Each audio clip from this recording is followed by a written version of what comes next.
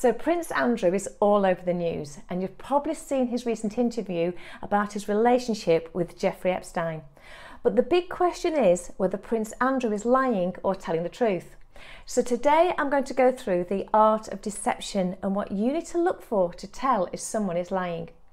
We'll go through Prince Andrew's body language, his facial expressions, and even some of the words that he used, so you can make your own decisions. Now, if you're new to my channel, I'm Sue Blackhurst and I bring the world of social psychology into everyday language. So if you're fascinated by human behaviour and love learning about yourself and the people around you, what have you got to lose? Subscribe to my channel now and don't miss my weekly videos out every Monday and every Thursday.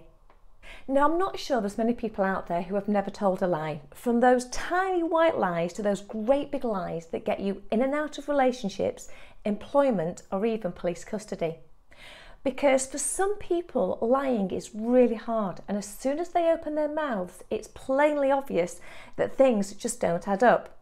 However, for others, with practice, telling lies becomes a way of life, even to the extent that they often believe their own stories. So let's take a child, for example, playing happily, and they knock over an expensive ornament and it smashes on the ground. And then mum, dad, whoever come home and see the debris on the floor and ask the child if they've touched the ornament, to which the child says no. But what happens now is a series of facial expressions and changes in body language and the words that the child uses, that as an experienced adult we can see straight through the child, and we know quite easily that the child is lying. But these micro expressions and visual clues aren't random, and they're not dependent upon gender, race or nationality. These are universal clues and what the brain is truly thinking but the body is trying to suppress. So as parents, we've seen this look so many times that we have learned what it means. But as the child gets older, they also learn how to mask and manage these expressions. And by the time they're adults, when we're asked about something that we want to deny, we're now far more able to say the opposite of what really happened, and with so much conviction that we get believed. Now, the reality is that there's no 100% sure way to tell if someone is lying. If there was, then we'd have no need for the courts, judge and jury. So we can't ever say with complete certainty whether someone is lying or telling the truth. But what we can do is look at all the clues and make our own personal assessments.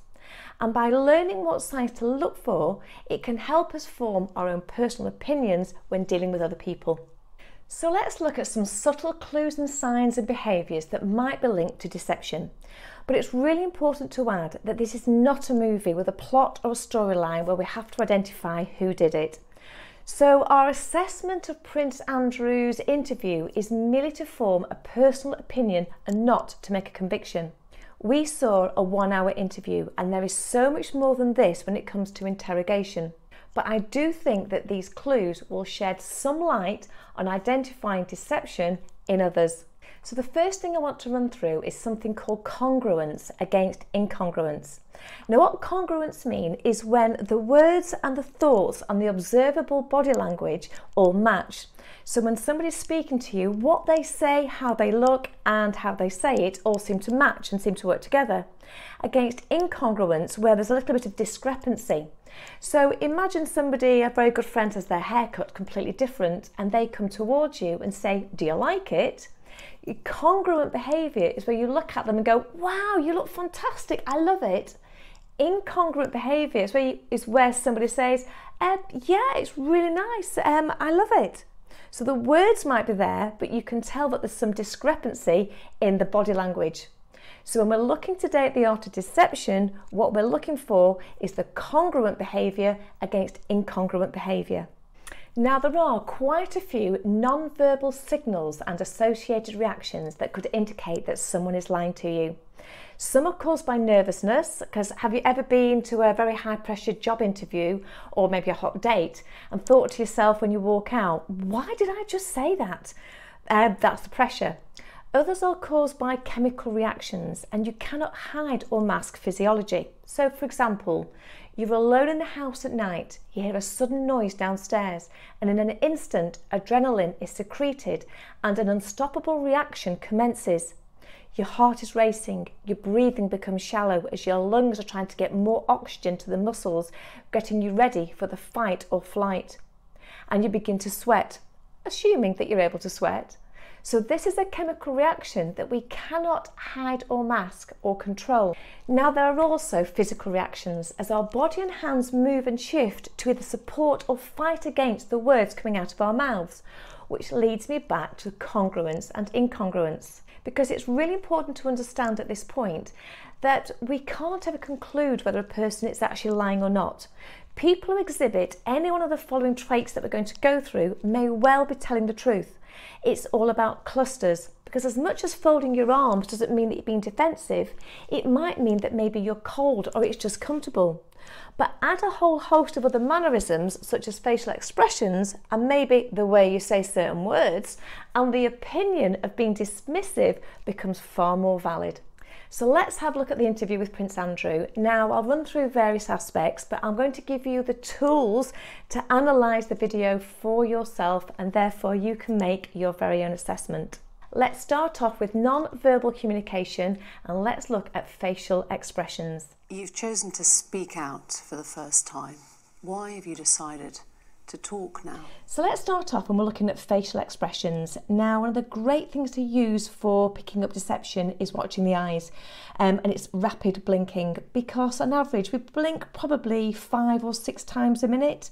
But if people are under pressure or if they know they're lying, this blink rate will increase. And if you look here, when Prince Andrew is asked certain questions or when the name Jeffrey Epstein is mentioned, what we do see is this rapid blinking.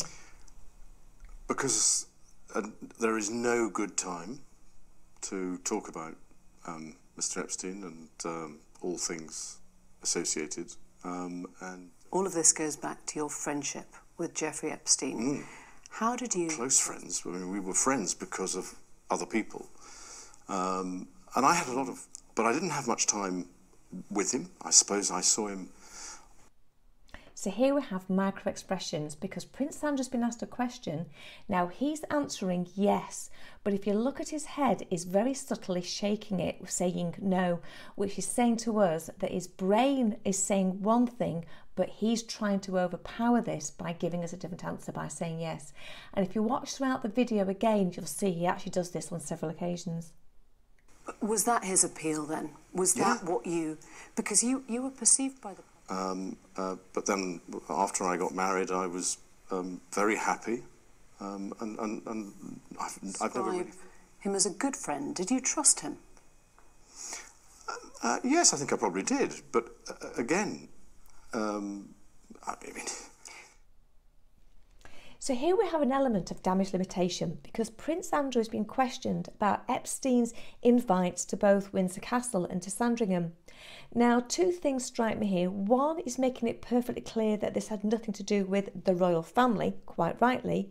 But secondly, I think he's trying to point out that his friendship was not with Epstein himself.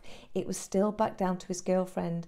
So he's trying to detach himself from an involvement with Epstein, keeping that bond and that linkage with his girlfriend.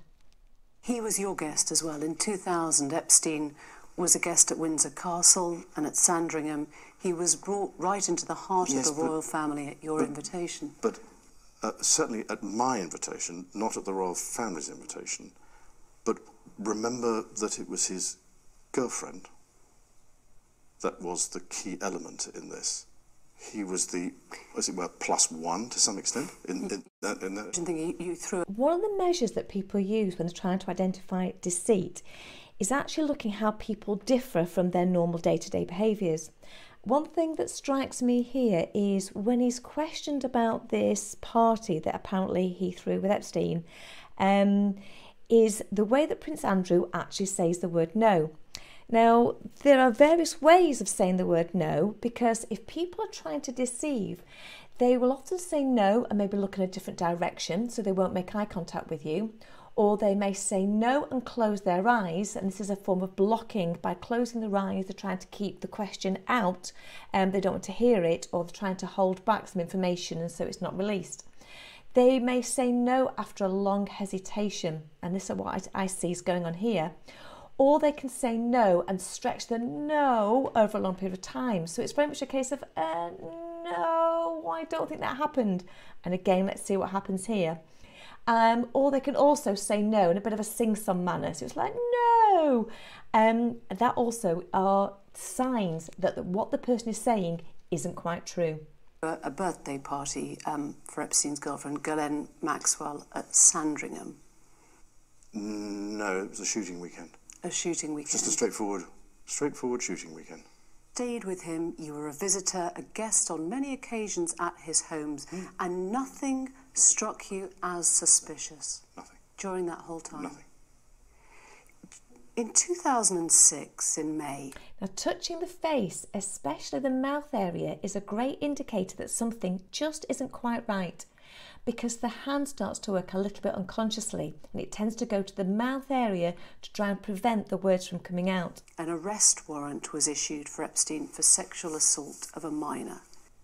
Now, this one's quite interesting because lapses in memory are also great things to watch out for, especially if the conversation has previously flowed quite smoothly. Because when this sudden vagueness sets in and the subject is trying to recall events, this does signal that the person's been hit with something that maybe they just need a little more time to think about what they're going to say. And it's this hesitation of, oh, let me see, I'm not quite sure, let me try and repeat the question and recall events. It gives them a way of buying more time. But even so, at the time, I don't think certainly I wasn't aware when the invitation was issued what was going on in the United States. And I wasn't aware until the media picked up on it, because he never said anything about it. He never discussed with you the fact it. that an arrest warrant had been issued? No. So he came to that party knowing police were investigating him? Well, I'm not quite sure whether was it police that were... I don't know. You see, this is the problem. It was the Palm Beach police at the time. But I mean, I'm afraid, you see, this is the problem, is that an awful lot of this was going on in the United States, and I wasn't a party to it, and I knew nothing about it. Now, eye blocking is where the eyes remain closed for maybe more than a second. But if you think about it, if we block something, we generally want to keep something either out or in. So the action of this long blink can be associated with either shutting the question out because you don't want to listen to it, or maybe holding in the immediate response. Now, this extra second of the closed eyes gives the person that fraction of time to think and try and formulate a response before they just blurt out an automatic answer. It's one of those things that somebody's going through that sort of thing. Well, I'm terribly sorry, I can't be... so no contact? No contact.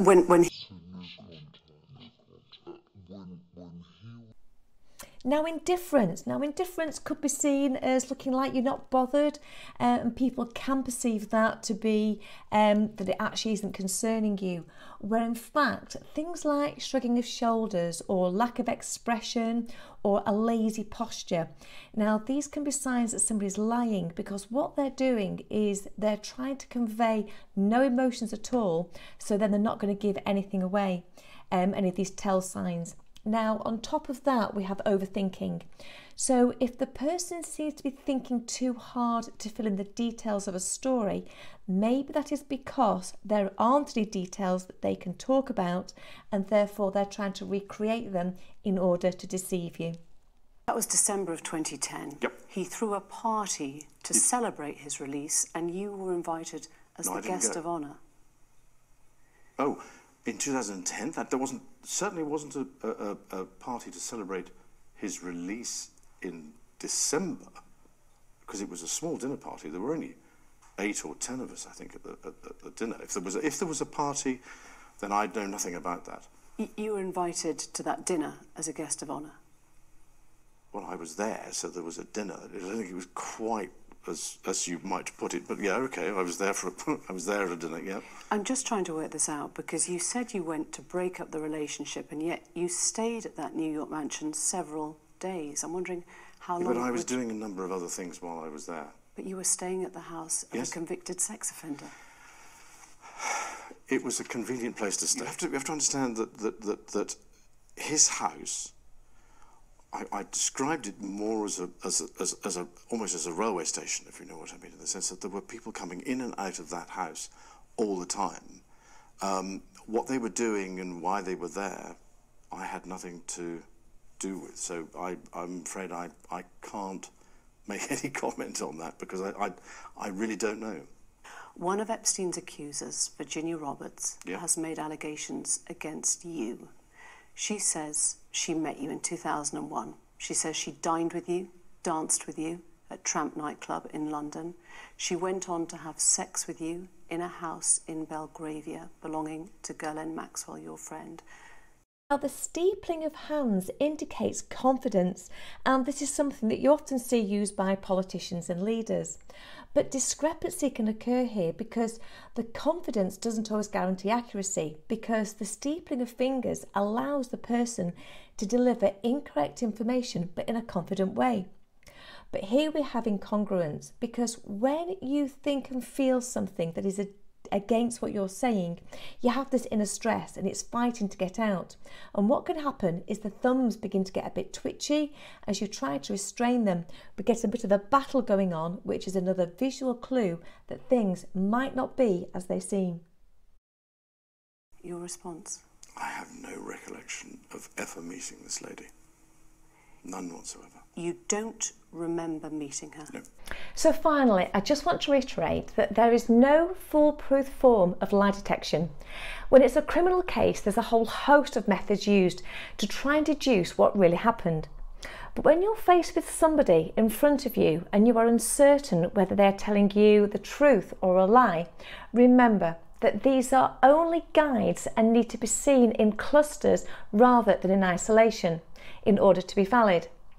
Now, in addition to that, it's also really important to use and trust your instinct, as gut feeling is there for a reason. So I hope this week has not only helped you have a look at Prince Andrew, but also a little bit for your personal life as well, and maybe working with people you know. Don't forget, subscribe to my channel now. You can see last week's video up here, and new videos out every Monday and every Thursday. Thanks again for watching. Bye bye.